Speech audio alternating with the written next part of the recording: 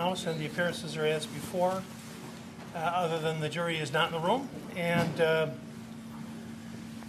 it was reported to me that by Lieutenant Zerline that this morning, at this morning at the pickup, there was someone there and was video recording the jury, which the officers approached the person and required him, her, I didn't even ask, to delete the video and return the phone to him. I've instructed that if it happens again, they're to take the phone and bring it here. So that's for your information. Number two, unless there's some request, I'm not going to address anything further about our conversation of yesterday at the close and later. And then, has that person been showing up to court, Your Honor? The person who was video? you know, I don't know the answer to that. You could talk to the lieutenant when we get a chance. And then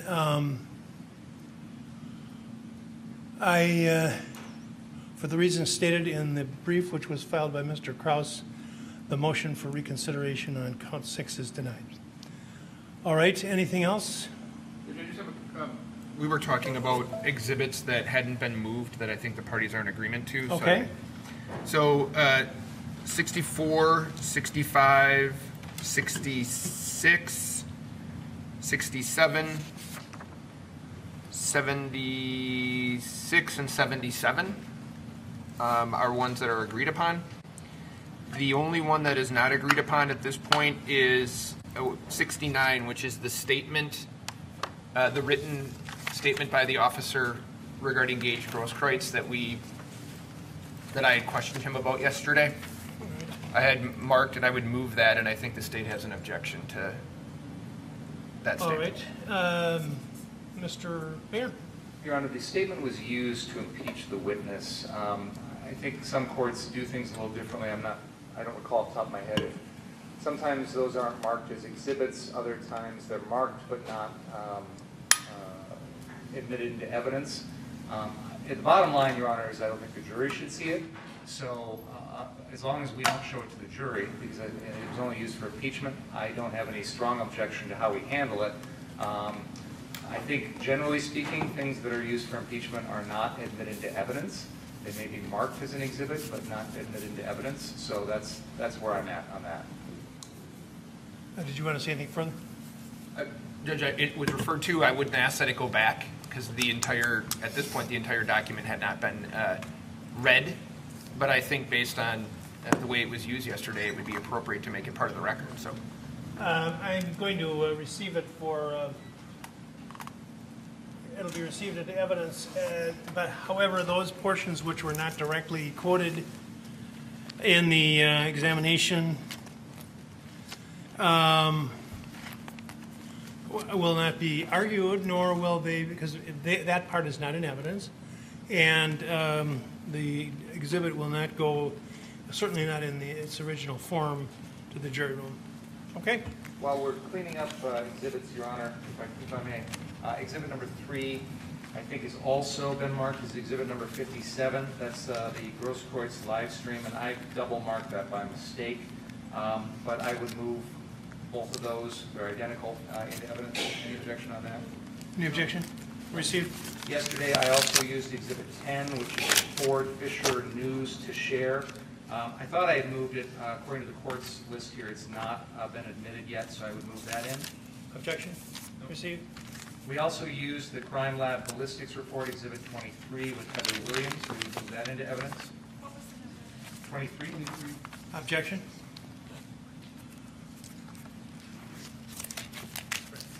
yeah, no, I have no objection to it. Received.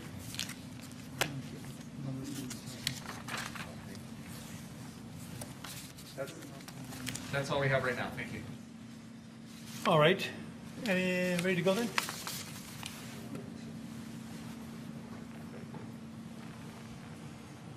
Okay, I'm calling the jury. Hello? Would you come down, please? Yes.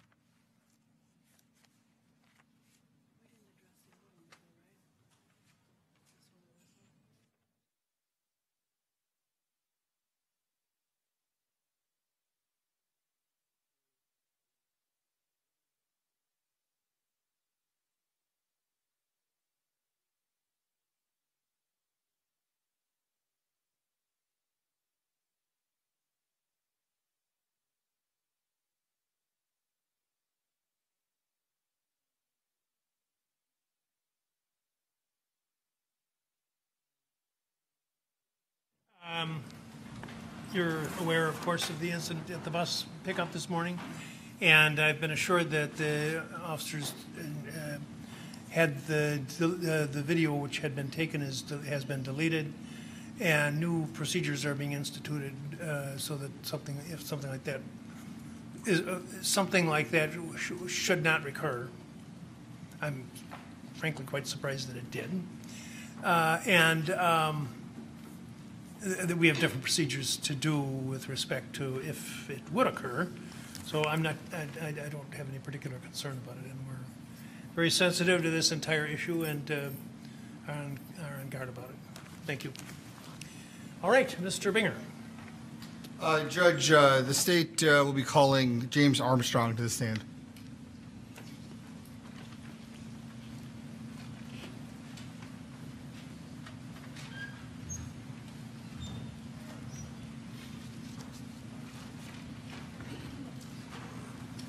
Raise your right hand. Do you solemnly swear the testimony you're about to give in this matter be the truth, the whole truth, nothing but the truth, so help you God? I do. You may be seated.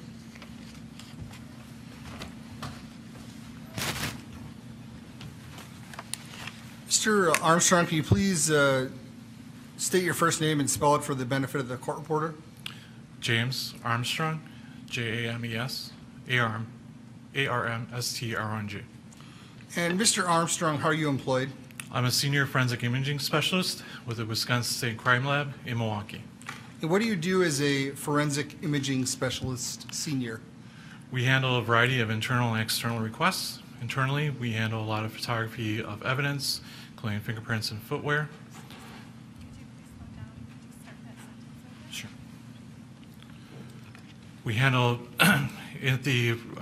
within the forensic imaging unit, we handle a variety of internal and external requests. This includes photographing fingerprints and footwear, along with also doing forensic video analysis as well. What is forensic video analysis? It's the examination of video pertaining to legal matters. And what is your educational background? I have a bachelor's of fine art in photography from Milwaukee Institute of Art and Design. And have you worked in photography or anything else in your past? Yes, before coming to the crime lab, I worked in commercial photography for 14 years. Is your crime lab accredited? Our crime lab is accredited. And when you do some sort of forensic imaging, is there any kind of peer review process or anything that is done to check your work? Yes, all the work that we do within forensic imaging is tech reviewed by another qualified analyst, and is also administratively reviewed as well. So when you're doing forensic imaging, does that include things like obtaining stills, zooming in? What kind of things do you do if you're forensically looking at a piece of video? Yes, it requires us to examine the video, note any limitations of that video, and then provide any clarifications of that video if requested. And have you been asked in this case to look at any video or other photography evidence? Yes, I've been requested to look at different video that's been submitted to the lab. I would ask that Exhibit 24 be put on the screens.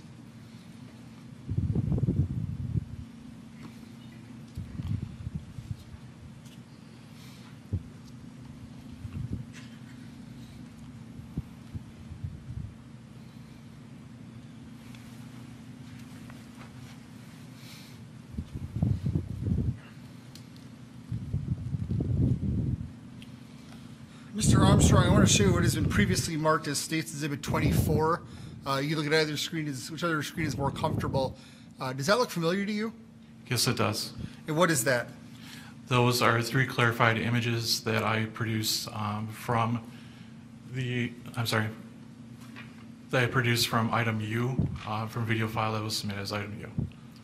So a video file was submitted by me, and you found an image and you clarified it. That is correct. How do you go about doing that? I utilize a variety of software. In this particular case, I used ANT5 to enhance and clarify that image. Now, is it your job to figure out what is in the image, or are you just providing or attempting to provide more clear or viewable images? In this particular case, the request was just to clarify the item of interest in this video. If I could have Exhibit 25, please.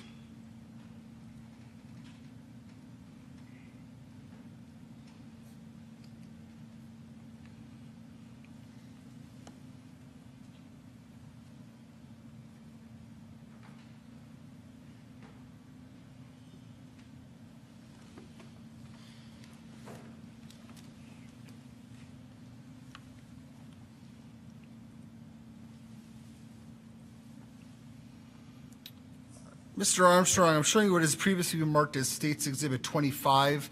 Do you recognize that? Yes, this appears to be the video that I annotated as part of a request. What do you mean by annotated? I added the square box and the labeling to this video. And is it your job to actually say who is who in the video, or are you just pointing out people of interest that have been designated to you? I'm just pointing out people as designated. And how did you go about making this exhibit? To make this exhibit, we load the video file into M5, and then I essentially draw on that individual frames as it goes through, and then output a video. Could we play Exhibit 25, please?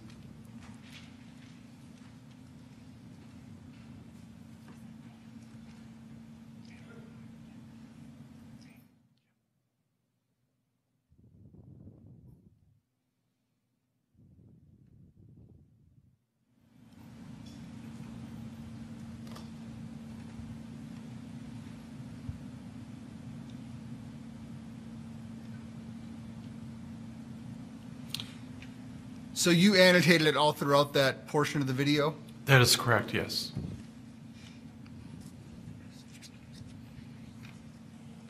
Did you enhance or clarify or do anything else in the video, or just simply annotate what was given to you as a raw video? I just simply annotated that video. Let's show you what is marked and previously entered as State's Exhibit 26. Objection. I'm asking for this has already been entered. I heard it admitted as State's Exhibit 26, okay.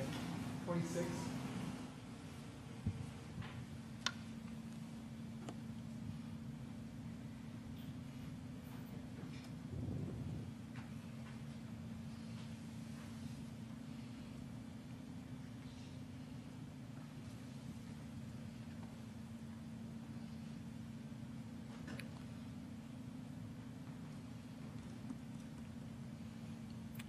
Mr. Armstrong, do you recognize this? Yes, I do.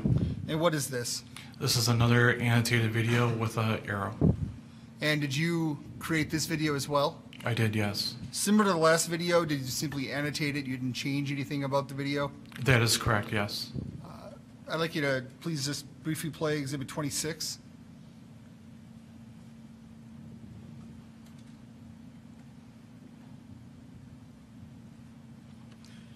Now, again, is that someone you've identified or someone that was designated to you to mark?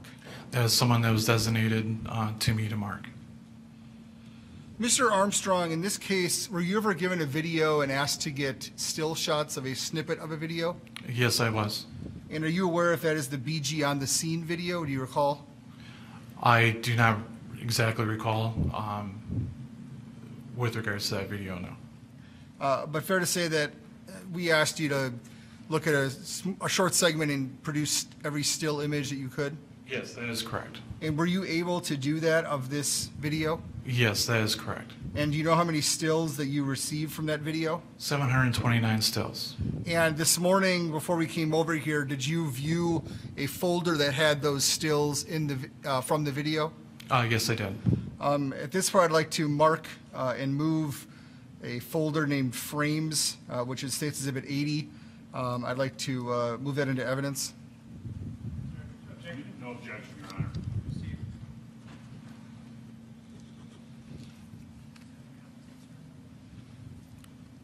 If I could have the next video exhibit 81.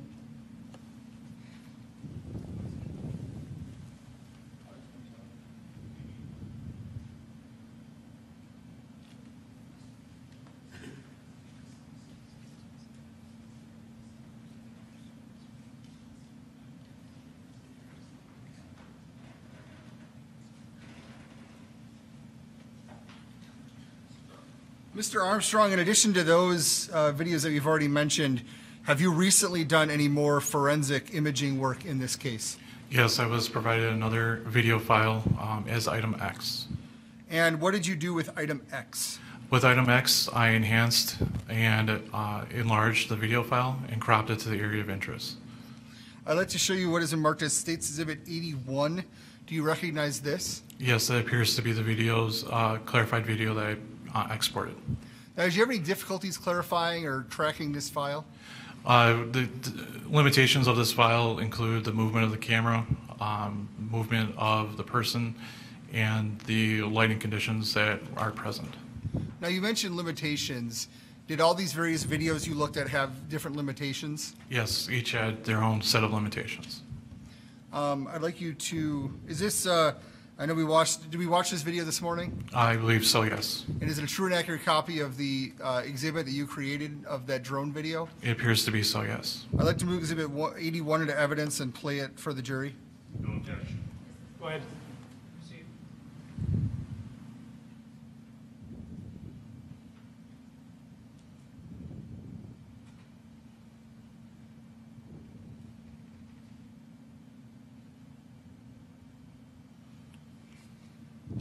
If I could have Exhibit 82, please.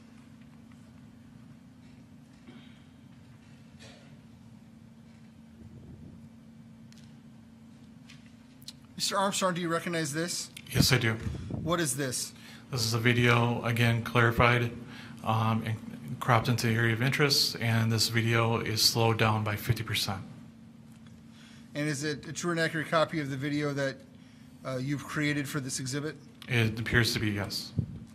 Please, I'd like to move Exhibit 82 into evidence and publish it to the jury. No objection. Steve?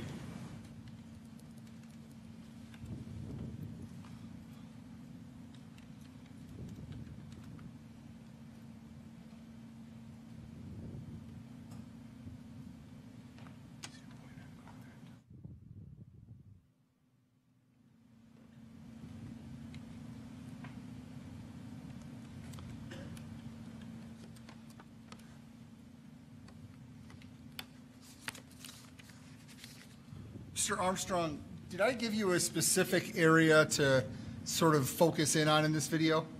Yes, you instructed that I look at the area near the sign, near some vehicles, and then as the person enters into the parking lot. Were you able to zoom in tight on that area? Not beyond what has been provided, no. Can you go back to Exhibit 81? Mr. Armstrong, let's give you this pointer. And if you could stop, please. Let's go to the beginning. If you could please point out, just stand up and point out the area of interest that I asked you to focus in on.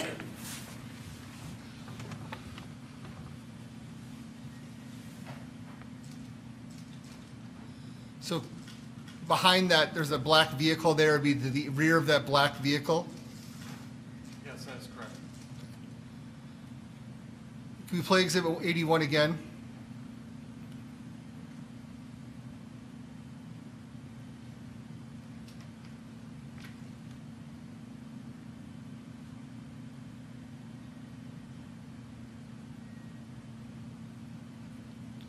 And Exhibit 82, please.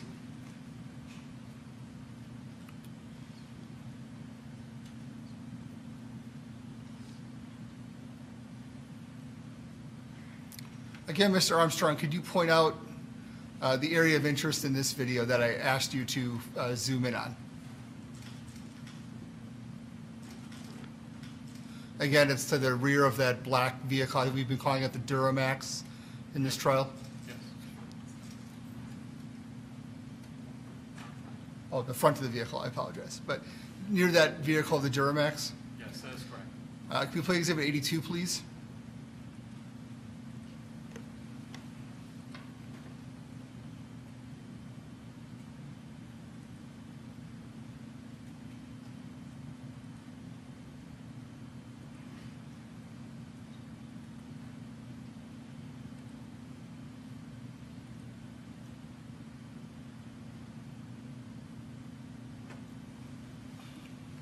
Yeah, you may sit down. Thank you.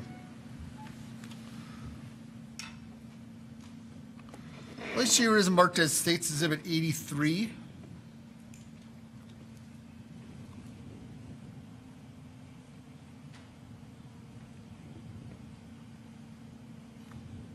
Do you recognize this? Yes, it appears to be the video that's been clarified and then enlarged as well. And is this a different part of that same drone video? Yes, this is a different segment picking up from the stopping point of the previous video and continuing on to where the video, the camera view turns away from the area of interest. Is it a true and accurate copy of the exhibit that you created? It appears to be so, yes. Could you, I'd like to move Exhibit 83 into evidence and publish it to the jury. No objection, Your Honor. Received.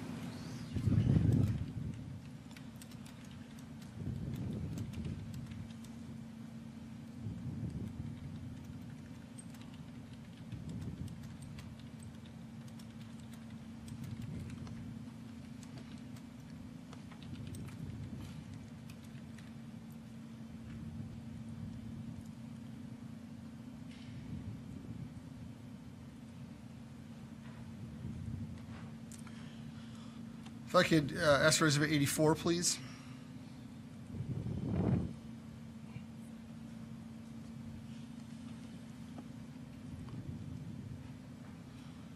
Mr. Armstrong, what is this? This is the same segment, except it's slowed down by 50%. So everything else is the same, it's just slowed down by half? That is correct. I'd like to move Exhibit 84. Did you say 50% or 60? 50%, Your Honor. I'd like to move Exhibit 84 into evidence and publish it to the jury. No. Received.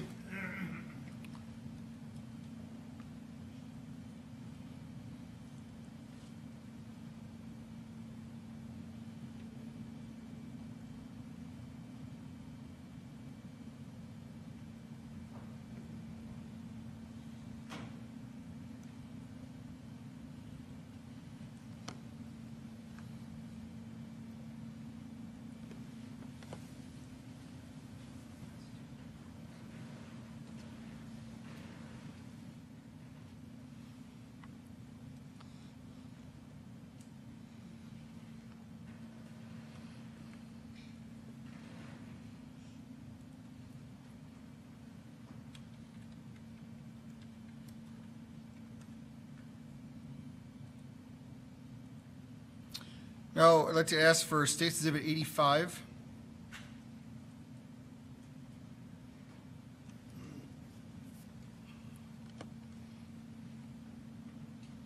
And Mr. Armstrong, what is this?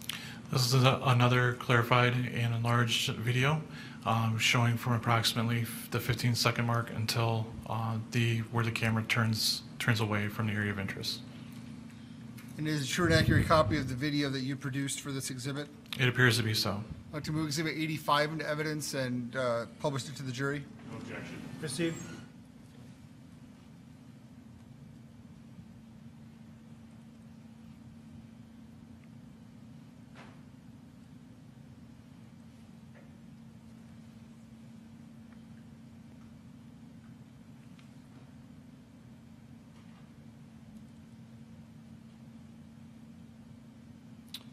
Exhibit 86, please. While that's being pulled up, Mr. Armstrong, there was no sound in any of these videos, were there? I did not observe any sound with these videos, no. And if I could just direct your attention to number 86, do you recognize that? Yes, that's the same as the previous file. The only difference being, again, is that it is slowed down by 50%. I'd like to move Exhibit 86 into evidence and play it for the jury. No objection. Received.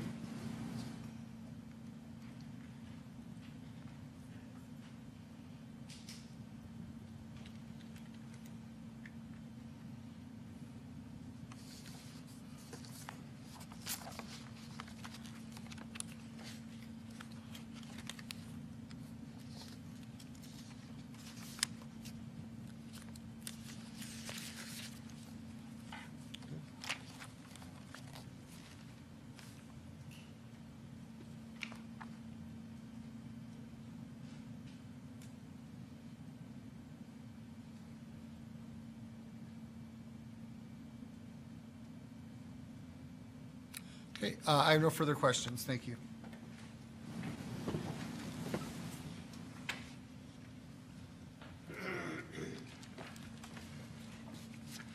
Good morning. Good morning.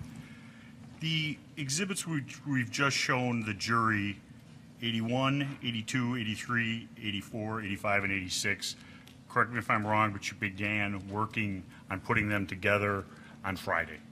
I began working on them on Sunday. Okay. When did the crime lab receive them? The crime lab received that as a submittal on Sunday. Okay. And who submitted them to you? It was ADA Jim Cross. Okay. And you're familiar with the fact that we didn't receive these videos until Friday of last week? I was informed that that was the circumstance, yes. Okay.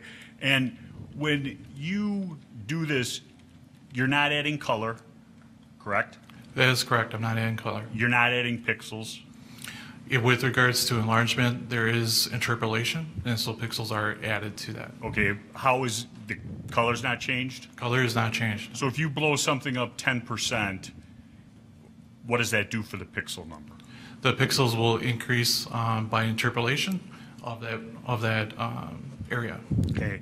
And what was the resolution of the source video for 81, 82, 83, 84, 85, and is it 86? I would need to refer to my notes in order to be able to confirm that. Please do, sir.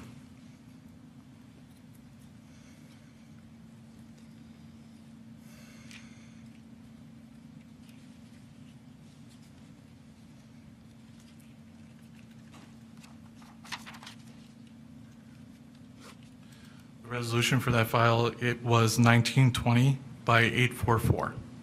And in layman's terms, what is that? That's 1,920 pixels by 844 pixels. Okay. And that's kind of tells you the clarity. The more pixels, the clearer it is.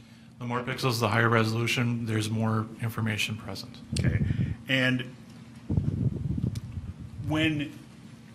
if you have to look at your notes, that's fine. Videos are done at certain speeds, so certain videos, whether it's a phone or whether it's a camera, they do it by frames per second. That is correct. The more frames per second, the clearer it is. Not necessarily, no. Okay. This one, how many frames per second, sir? This video is 30 frames per second. 30. 30. So every 1 second, 30 different frames. That is correct. And you can use how many frames go by to time certain things, correct? You can, yes. Okay. You can use different videos if you can find a common event, such as a sound, to sync up videos to tell a whole story, correct? That would be starting to move outside my area of expertise with that. Okay. But you're familiar that it can be done, correct? I'm familiar that it could be done. Okay. And what is that called, if you know? I do not know. Okay.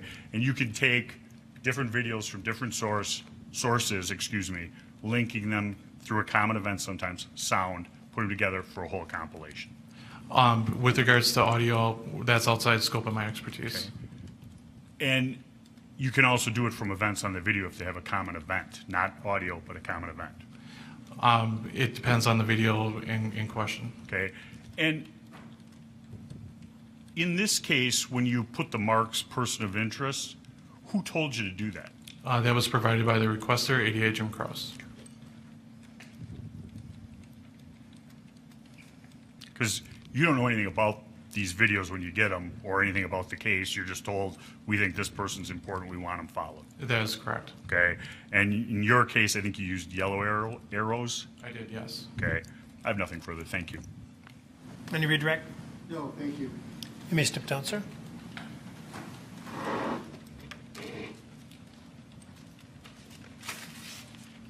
Steve, call Dr. Kelly to the scene.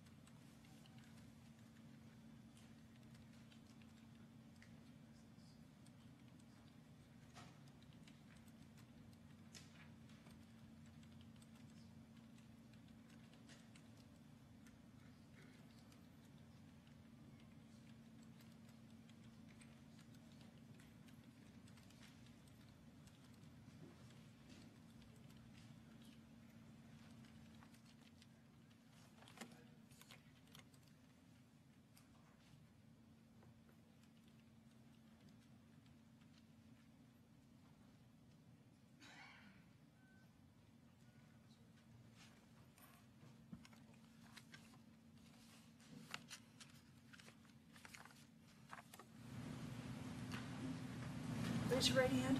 Do you solemnly swear the testimony about to give in this matter be the truth, the whole truth, nothing but the truth, so help you God? I do. You may be seated.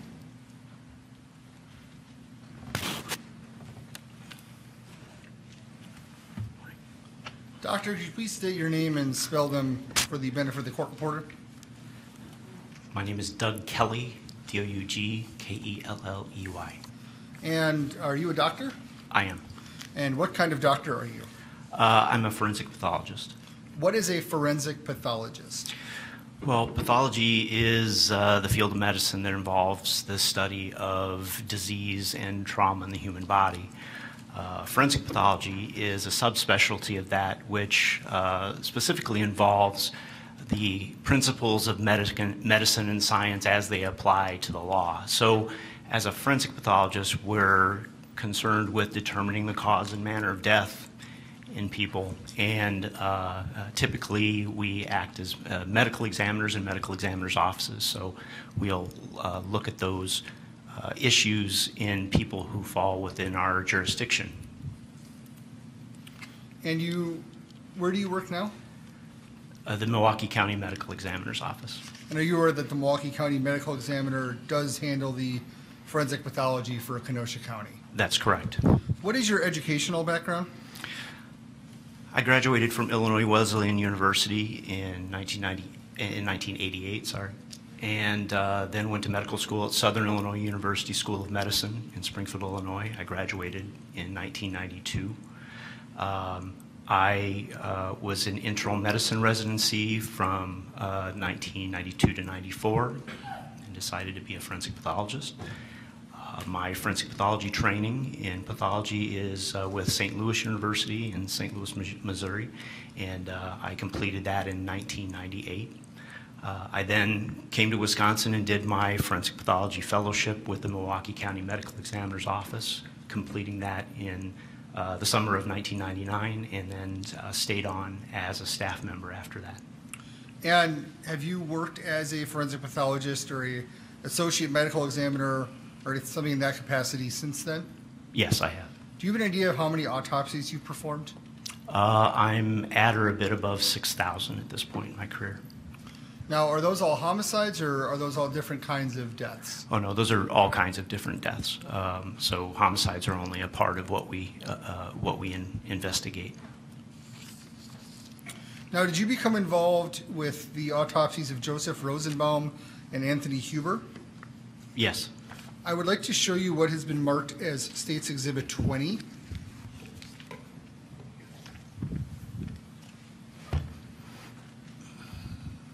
you recognize this, sir?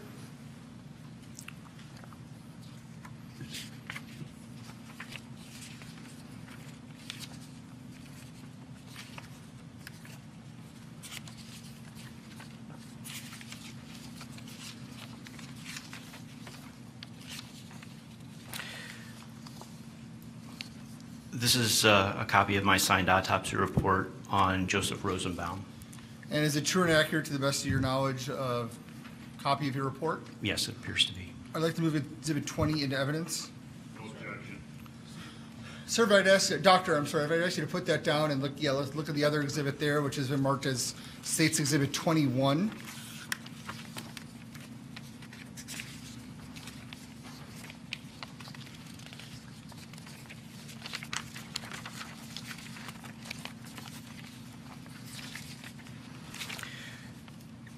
Okay, Exhibit 21 is a copy of my signed autopsy report on Anthony Huber. It also includes the two-page toxicology report from our toxicology laboratory. And is that a true and accurate copy of the exhibit, or of your report? Yes, it is. Let's move Exhibit 21 into evidence. No objection. Doctor, do you hold any board certifications? I'm board certified in anatomic pathology, clinical pathology, and in forensic pathology. And do you hold a medical license? Yes, in the state of Wisconsin. Are there any professional organizations to which you belong? I belong to the National Association of Medical Examiners, to the American Academy of Forensic Science, to the Wisconsin Coroners and Medical Examiners Association. Now, Doctor, I'd like to focus on Mr. Huber first. Do you recall when you did the autopsy on Mr. Huber? Yeah, the autopsy on Mr. Huber was done on the morning of August 26th of 2020. And that would be the day of or the morning after that he deceased? That was the same morning that he was pronounced deceased, yes. Now, how is a body brought to you up in Milwaukee? When someone is brought to us, our investigators admit them to the facility. They are given a unique identifier. They are then basically stored in refrigeration until we have the opportunity to perform an examination on them. In this case, you were able to do an examination on Mr. Huber fairly quickly? Yes. And how do you begin, let's ask it this way, how did you begin your examination of Mr. Huber? Well, an autopsy examination, it consists of many components, but the first thing that we do, or the first thing that I do, when somebody comes to me is I look at them as is. I will look at them, take photographs, collect any evidence that I find, and then we'll remove any clothing or anything else from the body. Again, examining the body, collecting any evidence I find, taking photographs, doing what's necessary. Those photos are taken before anything is cleaned up, and so that's the next step, is to clean everything up, any fluids that are on the surface of the body, any dirt. And then again, same process, looking at the body again. The final thing that we do is do the internal examination, which is really what I think more people are familiar with when they think of an autopsy. We make incisions and that allow us to look at the organs and tissues, and again, we are looking for any evidence of trauma, any evidence of disease. We're collecting evidence as necessary, specimens for toxicology, taking photographs, and in the end, we put together all of this information from the external and internal examination to determine the cause of death. And were you able to determine the cause of death to Mr. Huber? Yes. And what was that cause of death? Mr. Huber died from a gunshot wound to the chest. And is that an opinion given to with a reasonable degree of medical certainty? It is. And what can you tell us about this gunshot wound? So Mr. Huber has an entrance wound that is just below the left nipple. It basically travels through his chest and creates trauma to both of the lungs and specifically to the heart. There's a lot of damage to the heart. So he has a large amount of blood within his body cavities, his chest cavities.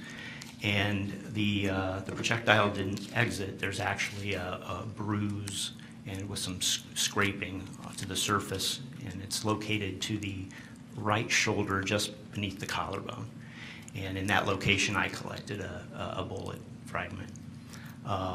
So this is the single gunshot wound, and it created lethal injury involving the heart and lungs. Now, why would that gunshot wound have been lethal? What would have killed Mr. Huber? The trauma to the heart and lungs is pretty extensive from this wound. So he bled from the wounds that were created by the gunshot. Did you find any blood inside of his body? Yes, he had blood within both of his chest cavities. And do you recall how much blood? He had about 1,200 milliliters of blood, or over a liter of blood to the left chest cavity, and he had 2 liters of blood to the right chest cavity. So, to the best of your knowledge, would it have been the loss of blood that caused death, or the damage to the organs, or a combination of both? A combination of both.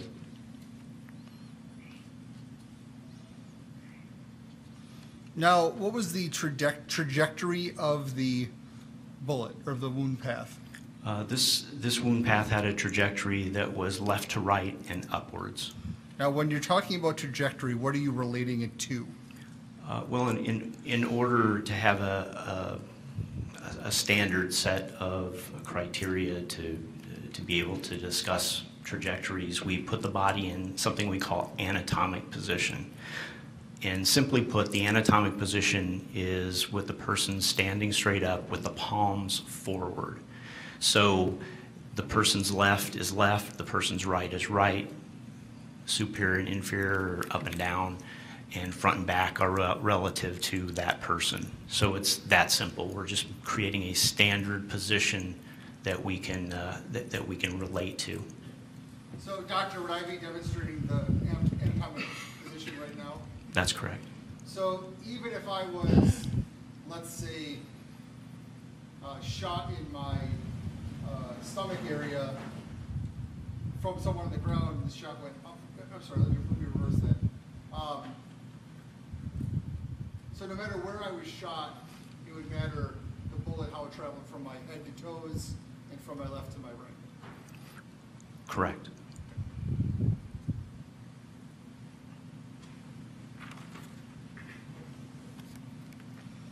Were there any other notable injuries or findings on Mr. Huber?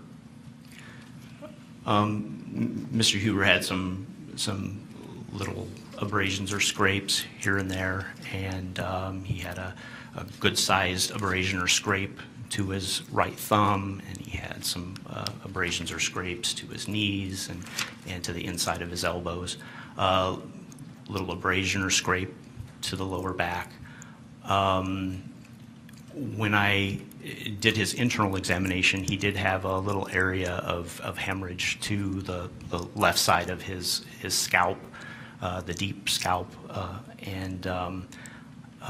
but no injuries to the skull or to the brain itself. So the other injuries were minor injuries, scrapes, and little bruises, but nothing of significance. Is there any way to tell if they were a part of this gunshot incident, or could they have been pre-existing injuries? No, these injuries could have been pre-existing injuries, and there's no way to age a bruise or a scrape to any accuracy. So all I can say that those injuries are present. Let's show you as marked as State Exhibit 87. Hopefully the monitors have remained on.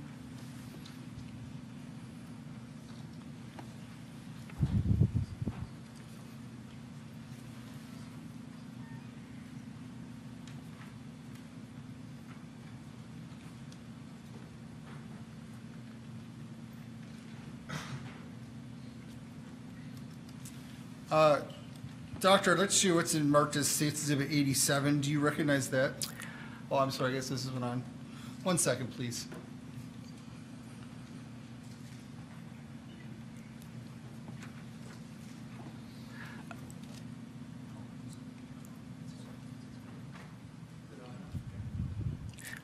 Doctor, let's show you what's marked as State Exhibit 87. Do you recognize that? I do. And what is that? Well, this is the entrance wound. It's not clear in this photo because it appears that this photo is the one with the, there is a patch over it which was placed during resuscitation. There's it's kind of a plastic gel-like patch that is placed over wounds to try to contain bleeding. And so that's over the wound, so you can't really see the entrance wound very well in this particular photo. Now, where is that wound? Well, you can see it. You can see the hemorrhage there in the middle. It's red. I mean, I'm sorry. I should ask that better. Where in the body is that wound? Oh, this is the wound to the left side of the chest. It's just under the nipple. I'd like to move Exhibit 87 into evidence. No objection. If I could have the next exhibit, please, Exhibit 88.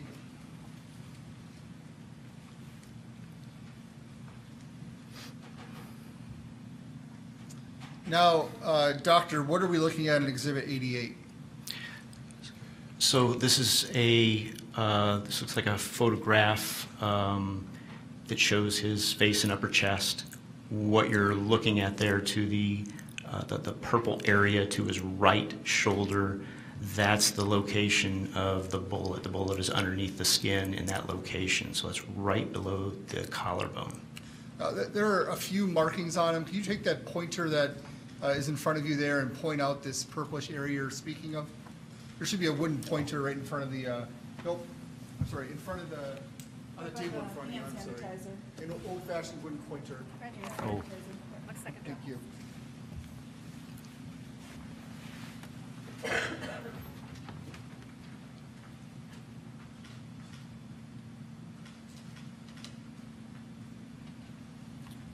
And so do I understand from your testimony, that's where you found the bullet, Yes. but it was still inside of Mr. Huber? Yes, this bullet was underneath the skin, right underneath that bruise. If not already done, I'd like to move this into evidence. Proceed. The next exhibit, please. This is State's Exhibit 89. Do you recognize this, sir? Yes, this is another photo of his. You can see his torso and his lower part of his face to the left of the photo. The white things on his body are defibrillator pads, so this is from resuscitation. Again, you can see the two wounds that we just showed. You can see the purple injury to his right shoulder, and you can see the red area of hemorrhage surrounding the entrance wound, which is to his left side of his chest. It's covered by a patch that's meant to contain hemorrhage. So, doctor, if you just could you please on that screen, to the best of your knowledge, trace what the path of the bullet would have been given those two injuries? Sure.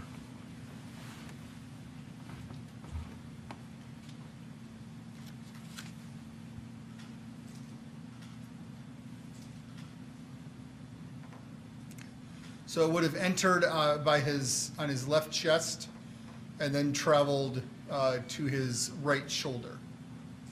Yes, That's accurate? that's accurate. You may have a seat. Thank you, doctor. Let's move exhibit 89 into evidence.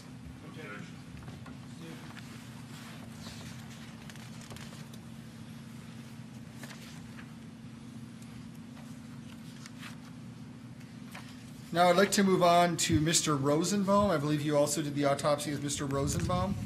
Yes, I did. Do you recall if these came in at the same time, or if you did one first, or do you have any recollection of that? I don't have a recollection of that. Mr. Rosenbaum, his examination was performed the following day. It was performed on August 27th of 2020. And did you do the same procedure that you described Mr. Huber in terms of taking photographs and initial appearances, and then cleaning, and then doing a further examination? Same procedure. Is there anything different about how Mr. Rosenbaum came to you or appeared to you? When Mr. Rosenbaum came to the office, his clothing had been removed. He had been to the hospital, and his clothing had been removed. Whereas Mr. Huber came with his clothing still on. But aside from that, I don't think. And then the other thing was that Mr. Rosenbaum came with the hands covered by paper bags to protect possible evidence. But other than those things, I think that I don't think there was anything else. So what did you first notice about Mr. Rosenbaum? Mr. Rosenbaum had several injuries that were related to gunshot wounds. That's what I noticed initially, yes. And did you perform any x-rays on, or any other imaging on Mr. Huber or Mr. Rosenbaum? Yes, x-rays are taken prior to the autopsy examination. That allows us to look for skeletal injuries as well as to locate any projectiles or projectile fragments, bullets or bullet fragments. Were you able to come to a conclusion to a reasonable degree of medical certainty on what caused the death of Mr. Rosenbaum? Yes. What was that? Mr. Rosenbaum died from multiple gunshot wounds. And in his physical examination, was there anything of note that would have led to a questioning or a addition to that cause of death? No. Do you know how many gunshot wounds that you found on Mr. Rosenbaum? Well, Mr. Rosenbaum has a number of injuries. There are 2 injuries in which the bullet entered the body and did not exit, so I collected bullets from those injuries. There's a 3rd injury that is a graze wound in which the bullet just grazed the skin superficially. And then there is a gunshot wound to the left hand and an area to the left thigh that appear to be separate, but may actually be, I think they're related to the same gunshot wound. Now, before we get too far into this, what is stippling? Okay, so I think to explain that I have to back up one step and just remind you that more than just the bullet comes out of the end of the gun. Flame comes out of the gun, smoke and soot comes out of the gun, unburned gunpowder particles come out of the end of the gun, and of course then the bullet comes out. What we do in forensic pathology is we look for injuries on the body or evidence on the body that allows us to estimate the distance of the muzzle of the gun to the surface of the body. And so in contact wounds, we might actually see scrapes around the entrance site from the muzzle of the gun, from the skin actually hitting the muzzle of the gun. It's called a muzzle stamp, so that's a contact wound. Out to a certain distance, soot will actually be able to deposit on the skin. It's obviously not very aerodynamic, so after about a foot or so, soot is imperceptible. And it depends on the weapon to how far that can be seen. But soot will tell us that the muzzle of the gun is within a pretty close distance. And then the gunpowder that comes out, those little gunpowder particles, they also have a velocity to them, so they have energy. So they have kinetic energy that can cause damage to the surface of the skin. So when they hit the skin, if they have enough energy, they can actually cause little scrapes. And those little scrapes or abrasions are little punctate, little round punctate or small elongated injuries to the skin that surround the perforation. And of course, the closer you are, the more dense it is, and as they travel through the air, they spread out and create a wider and less dense pattern around the injury until a point where you can't see them anymore. They don't have enough energy to create an injury on the surface of the skin. That is called gunpowder stippling. So when the gunpowder creates an injury to the skin, we call that gunpowder stippling, and that indicates an intermediate range gunshot wound. So that's just one of the things that we use to estimate the distance of the muzzle from the surface of the body. And then everything else is referred to as indeterminate because we can't tell. We don't use the word distance. We use the word indeterminate because we can't see anything. That doesn't mean that something didn't get in the way or filter out the gunpowder particles and the soot. So we just say anything without any evidence of gunpowder stippling or soot around a wound is indeterminate. So when you talk about gunpowder stippling, we're talking about an intermediate range gunshot wound. There's a term I see in your report called pseudo-stippling. What is pseudo-stippling? Obviously, anything that hits the skin and leaves an abrasion will leave a mark that we will make note of. If something other than gunpowder hits the surface of the skin and creates those abrasions, we'll often refer to those as pseudo-stippling.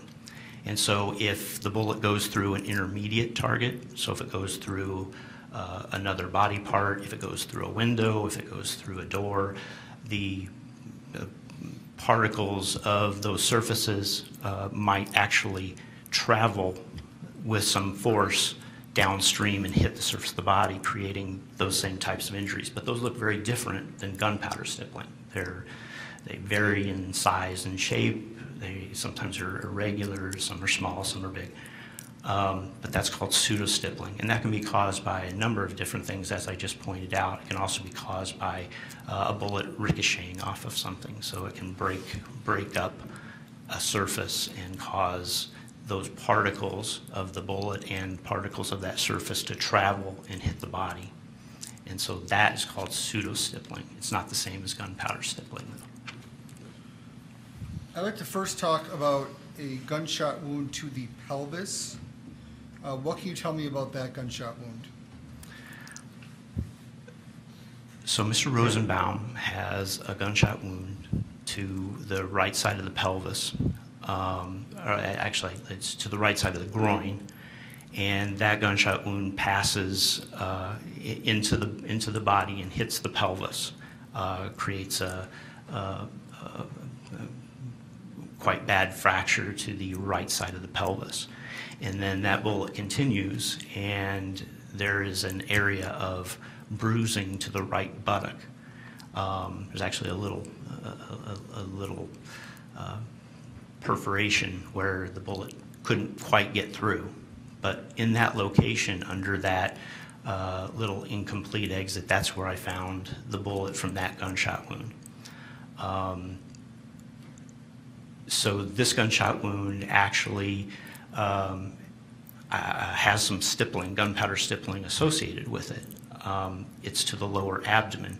And interestingly enough, where his waistline is at, there's no stippling below that point. So it's not surrounding this entrance wound. It's actually above to the abdomen.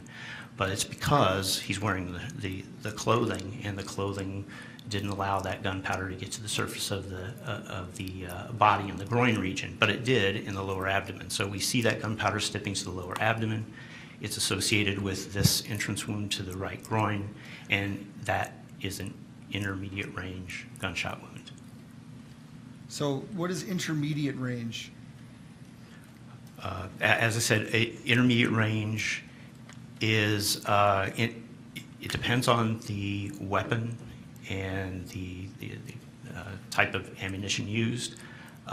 Typically, when you see gunpowder stippling, you're looking at a muzzle to target distance of a few feet. But again, it depends on whether you're talking about a handgun or rifle or such. I would say that in this particular instance, we're talking about something within a few feet, within 4 feet or so. And that's knowing that the defendant fired with an AR-15 rifle with .223 caliber ammunition? That's right. So you'd estimate that, I just want to be clear, you're saying that he was about 4 feet away, or he was within 4 feet? I'm saying that, well, the best way of putting it is the only way to be more accurate is to test fire the weapon and see what kind of a pattern you get, because the density of that gunpowder stippling pattern might help you somewhat. But this is pretty spread out. All we can really say is that it's within a few feet, but I can't be any more specific.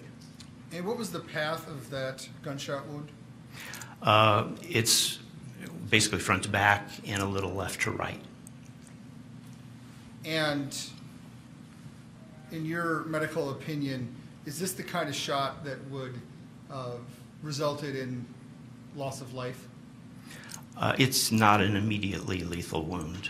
No, obviously, all gunshot wounds can produce morbidity and mortality, but in this particular instance, this is not an immediately lethal wound. Now, doctor, I'd like to talk to you about a gunshot wound. Did you find any wounds to the hand? The left hand has a gunshot wound. It's a very complex wound. There is tearing of the skin to the palmar surface at the base of the index and middle fingers. There's a tear that extends up the middle finger, and there's actually a lot of soot to this area and tearing to the underlying soft tissues. That soot continues to the other fingers of the palmar surface of the hand. This wound is associated with fracturing to the first bone of the index finger, so the bone just beyond the knuckle. That bone is fractured by this wound path. And then it exits to the back of the hand, just beyond the knuckle of the index finger. So if we were to put this into anatomic position, which we talked about a minute ago with the palm forward, the trajectory of this wound path with the hand in anatomic position is basically front to back, right to left, and a little bit upwards.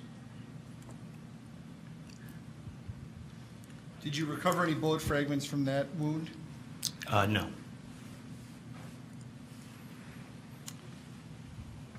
You mentioned that, was there any stippling or any soot or anything of that nature in this wound? This wound does have soot associated with it. There's a fair amount of soot to like I said, the palmar surface of that hand. So clearly this wound represents something closer, what I call a close range gunshot wound. And do you have any idea where that bullet would have went after it went through the hand? I think that it makes sense that this wound is associated with another wound that is to the lateral or the outside of the left thigh. It's kind of to the lower left thigh, but that area has a very irregular, large area of abrasion and multiple small perforations. And in one of these perforations, I actually recovered a small fragment of a bullet. The X-ray shows that there's additional, very, very small metal fragments in the left thigh as well, which I didn't recover. So this injury to the left, outside of the left thigh, this is very characteristic of a ricochet type wound. In other words, I think the bullet hit something, ricocheted, breaking up the bullet, and that surface, and that showered the left lateral thigh and created these injuries. It appears that the gunshot wound that could have caused that would be the one related to the left hand as well. So I think that the gunshot wound to the left hand passed through, made impact with the pavement, and fragmenting some of the pavement as well, and that this created the injury to the left thigh as well as to the left hand. Now, the hand injury, would you consider that to be an injury that would quickly cause death? No, that's not a lethal wound either.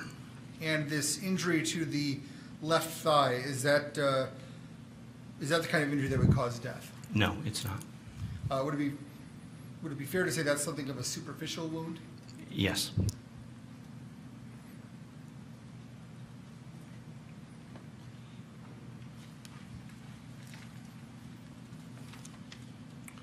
Now, I'd like to talk to you about a gunshot wound to the head.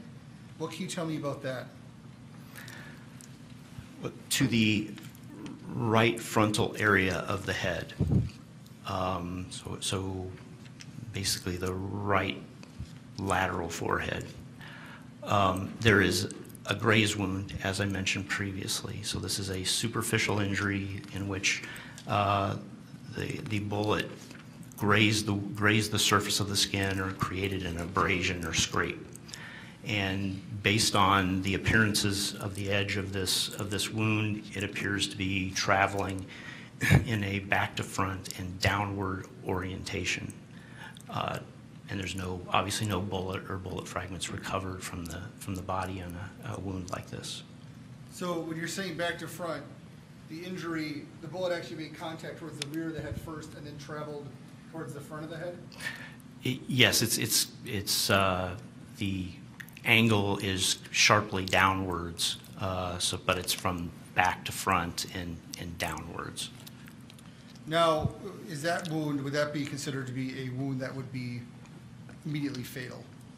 No, it's not. Now, doctor, I'd like to talk to you about a gunshot wound to the chest and the abdomen. What can you tell me about that gunshot wound? Well, this gunshot wound to Mr. Rosenbaum, it enters the back about an inch to the left of the upper midline. And this is the one that passes through the right chest cavity. It creates a great deal of injury to the right lung. There's blood within the right chest cavity. It then perforates the diaphragm at the base of the lung and enters the liver, which is right under the diaphragm. Creates a great deal of injury to the liver. There's fracturing of several ribs in association with this wound path as well. But then the wound path, after creating all this injury, it passes into the right flank, and there was a bruise to the right flank under which I collected a bullet.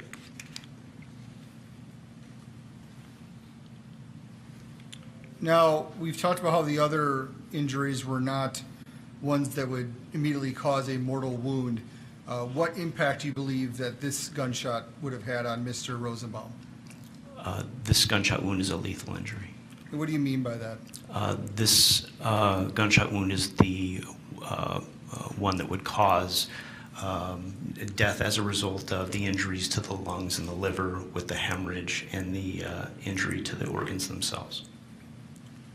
And is that to a reasonable degree of medical certainty? Yes. Now, what was the trajectory of this gunshot wound? This gunshot wound is downward, left to right, and back to front. I'd like to pull up the next exhibit, please, on Mr. Rosenbaum. TVs are off. Mr. Rosenbaum, start the beginning of this. While we're setting this up, Doctor, were you able to establish the size of Mr. Rosenbaum during this autopsy? His height and weight, you mean? Yes. Yeah, he's 5'4" tall, and he weighed 153 pounds.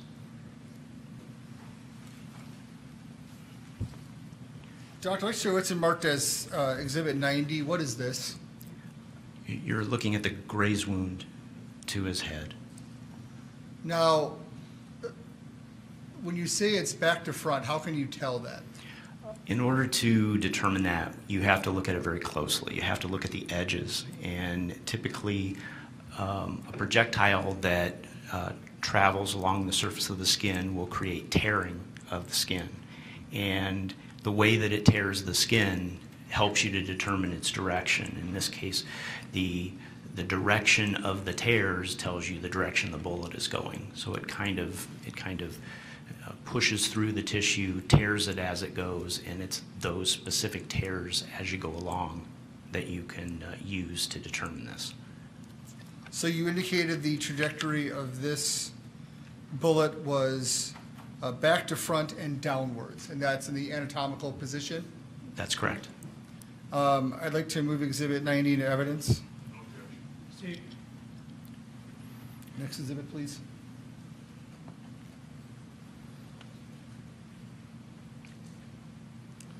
Now, Doctor, I'd like to show you Exhibit 91. Do you recognize this? Yes. What is that? What you're looking at is to the left side of the picture next to that scale with the numbers on it. That's the knee of the left leg. And right above the left knee, you're looking at the lateral left thigh. And the injury is that area of scraping or red abrasion right above it. It's very irregular in its appearance. Now, is this the injury that you've opined was caused by debris or by a bullet fragmenting? Yes, by ricochet. And is there evidence of the pseudo-stippling which you talked about? You can see that in addition to the main body of the abrasion, you can see some very small areas of abrasions or scrapes there above it and below it. And those little areas are separate impact sites. Those are separate projectiles, if you will. So this entire area is an atypical wound. I'd like to move Exhibit 91 into evidence. No objection. Exhibit 92, please.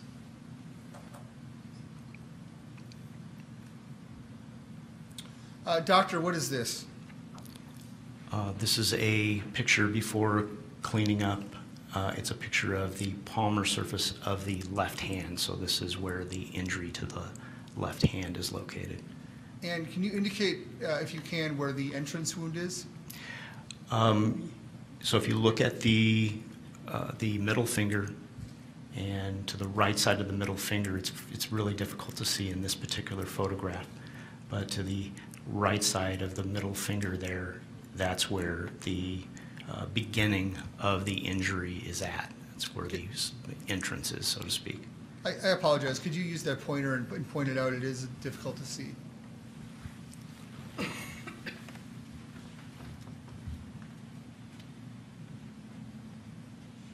finger in this area, as I said, it's difficult to see, but Can you get a there handheld? is an area of injury here that represents the entrance, or the first part of the injury.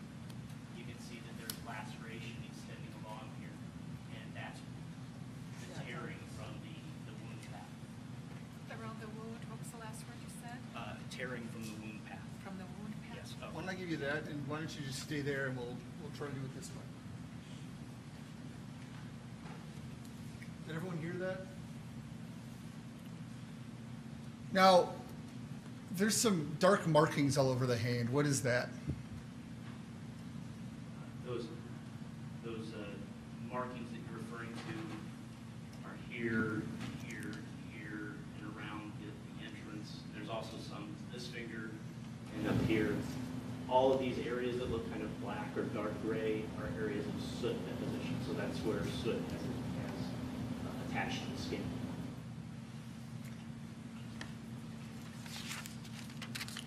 Let's move Exhibit 92 into evidence. No objection. Proceed. Next exhibit, please.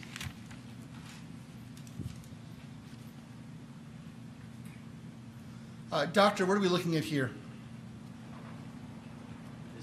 This is a photograph that shows the exit wound from the left hand. So what you're looking at here is the index finger and the thumb, and this irregular area here, this round area, is the exit point. Let's move Exhibit 93 into evidence. Any objection? Can you have the number again? 93. No objection. Proceed.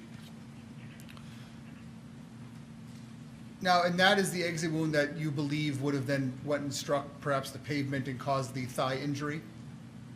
Yes. Let's see, what is it marked as 94? Exhibit 94, do you recognize that? This is another photograph of the palmar surface of the left hand. And again, you can see this is the rounded area here, the beginning of the wound path. Here, this tearing here.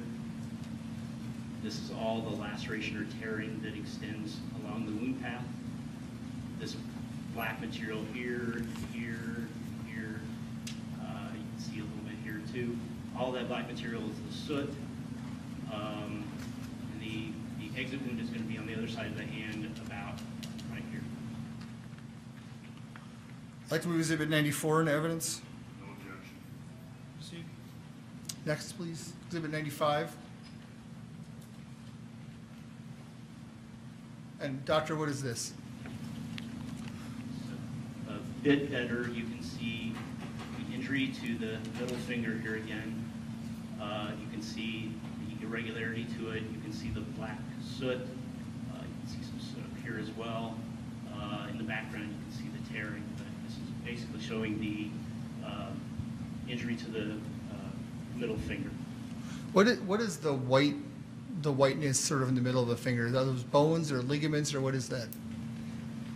Actually, to the index finger, you're probably seeing this. It's a little more red or pink, but there you could see the ligament to the middle finger. The index finger, there was both exposed ligament and fragments of bone. That's where the fracture was at. Exhibit 95 in evidence. No objection. Proceed. Next, please.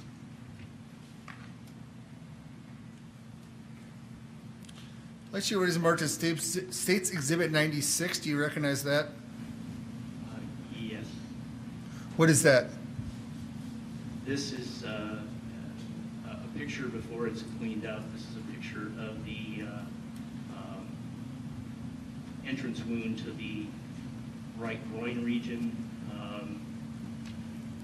The genitalia would be in the upper right corner there, next to the top of the scale. There's a lot of blood on this, so it's difficult to see things, but the entrance wound is right here. And what is the redness around the wound? That's all blood there, so there's wet and dried blood still to the surface of the body. This is before he's been cleaned up and rephotographed. I'd like to Exhibit 96 in evidence. No objection. Proceed.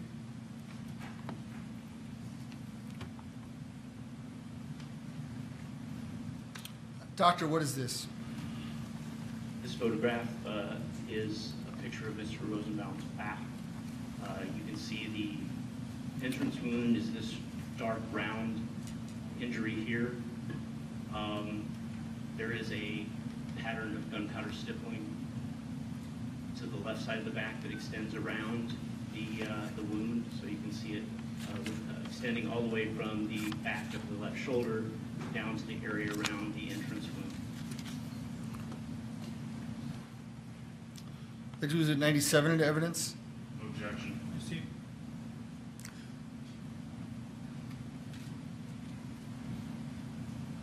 Doctor, I'd like to show you Exhibit 98. What is this? This is a cleaned up photograph, so after the removal of blood, this is a cleaned up photograph of the graze wound to the right side of the head.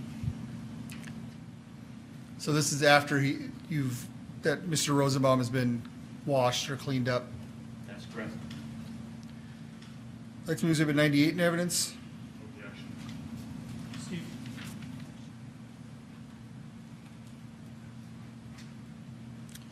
Doctor, this is Exhibit 99. What is this? This is a closer photograph of the left hand showing the exit wound. What you're looking at is the thumb is here to the left, the index finger is underneath the scale, and this round area is the exit wound.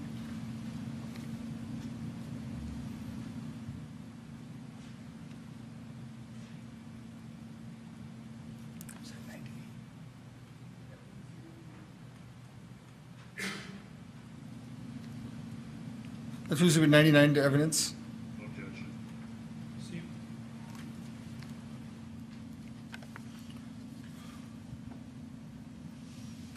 Doctor, what are we looking at here? This is the injury to the left hand after it's been cleaned up somewhat. You can see here's the thumb, the index finger, the middle finger. This area along the middle finger is a ragged area which represents the beginning of the wound path that we described earlier. You can see the black areas here all along the wound as well as to the adjacent ring finger. That's all soot. You can see some of the soot here at the base of the index finger. And again, there's this laceration that extends along the palmar surfaces of those two fingers. Let's move Exhibit 100 in evidence. No objection. Proceed.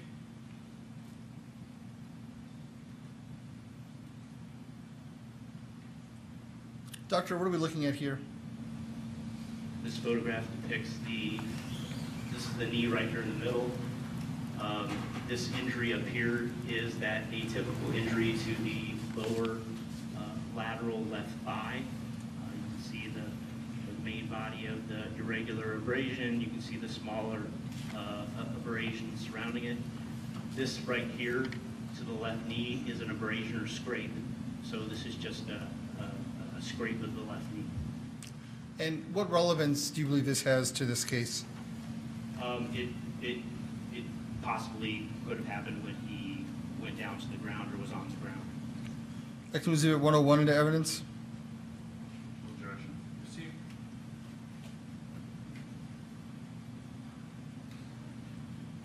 And for the final exhibit, Doctor, what is this? This is a close-up photograph after he's been cleaned up of the entrance gunshot wound to the right groin. Victim Exhibit 102 into evidence. Proceed. You may sit back down. Thank you, Doctor.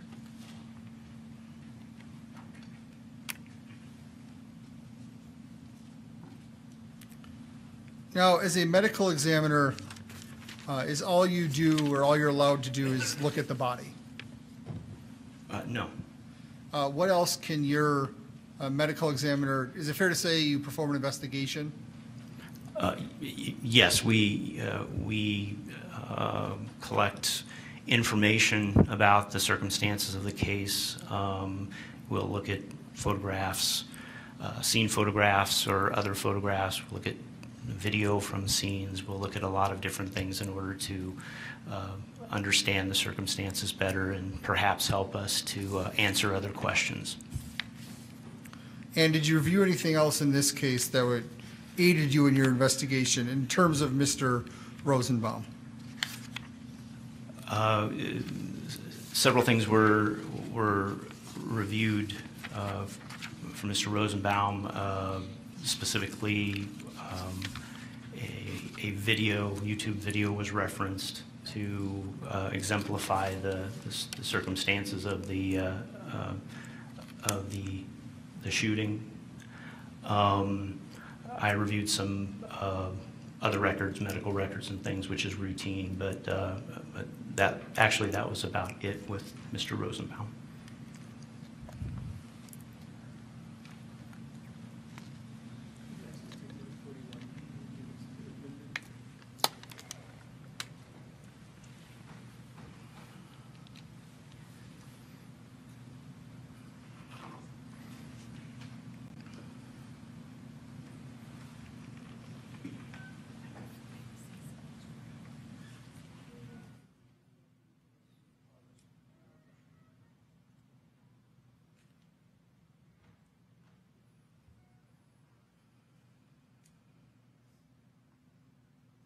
What is marked as Defense Exhibit 41?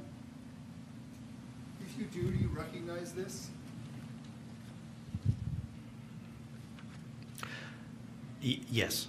What is that? That appears to be an introductory screen from a video that was referenced to me. I was told to look at this video for reference in understanding or in seeing the scene of the shooting better. And is that because it's the same video that Dr. Jensen, the defense expert, reviewed? Yes, I believe so.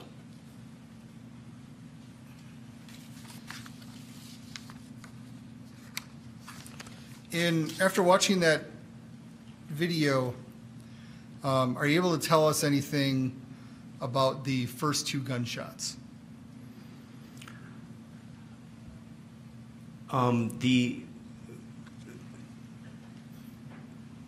If trying to determine some kind of order of gunshots, obviously the autopsy itself is not going to allow us to do that. We can use the injuries and the details about those injuries to help us, but the autopsy alone is not going to allow you to do that, and also is not going to allow you to know what position the person is in when they were shot. You know, we put things in terms of anatomic position, but we seldom know exactly what position they were in when the gunshot wound was incurred. So the use of the video can sometimes be helpful in answering those questions. And really with regards to the video, and there really was only one very small portion of that entire video that helps me, and I think that it's the portion where there's actually some sound, so I can hear the gunshots and see the position of Mr. Rosenbaum at that time that you hear the discharge of the weapon. And so that's what I use the video for, is mainly to just see what position he was in when I hear those gunshots. And so really knowing that he had these gunshot wounds to different areas. He's got an entrance wound to the front of his body, the right groin. He's got an entrance wound to the upper back. He's got a graze wound to the head. And so in looking at the video and paying attention to his body position when I heard the discharge of the weapon, I was at least able to say that the only time during the interaction in which he could have incurred the gunshot wounds to the back and to the right side of the head is when he's more horizontal. And the only time that happens is the last two gunshot wounds. So I think the first two gunshot wounds are represented by the injury to the groin and the injury to the left thigh. There is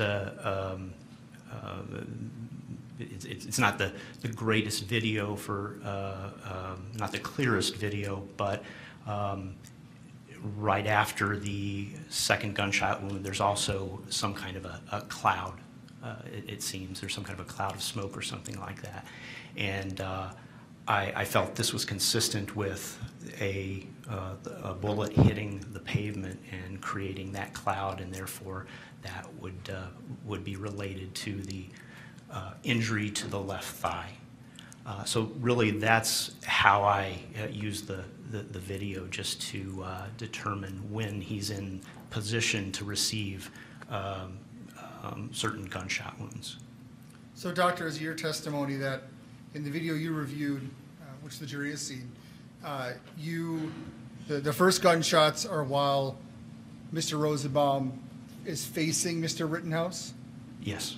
And you said that at least one of those was intermediate out to 4 feet away? Yes.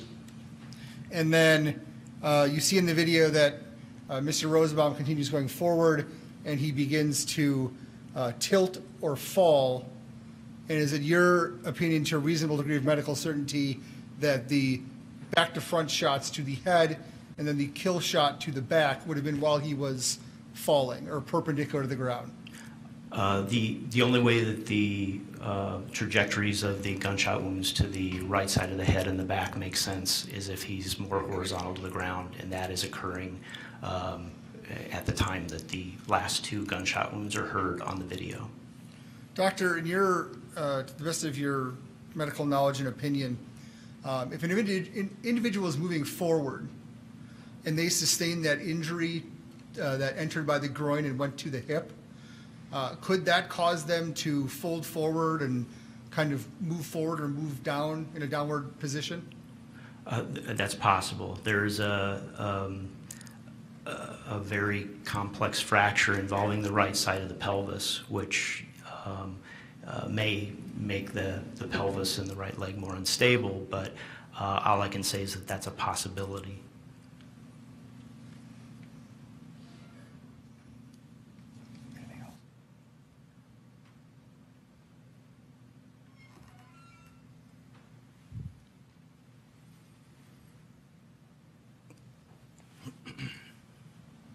Doctor, we talked about this hand wound and how that occurred.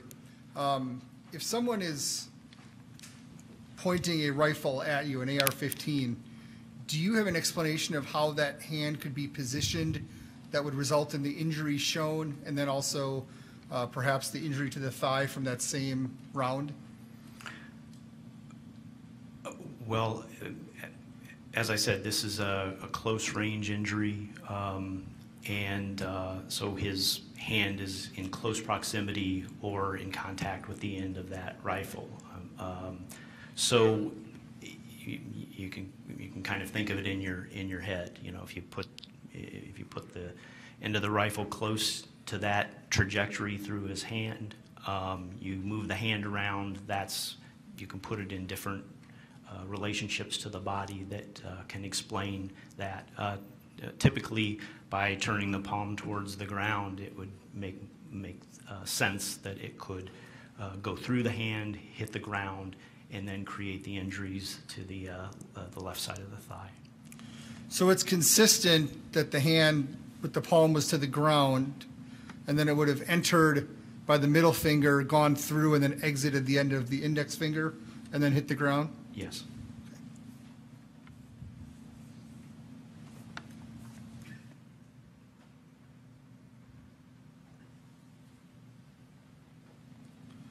And just to be clear, we've only heard 4 gunshots. Is it possible that the 4 gunshots caused all 5 wounds? Yes. I have nothing further. Thank you. Let's take a break. Please don't talk about the case during the break. Read, watch, or listen to any account of the trial. Let's aim for actual time of 11 o'clock.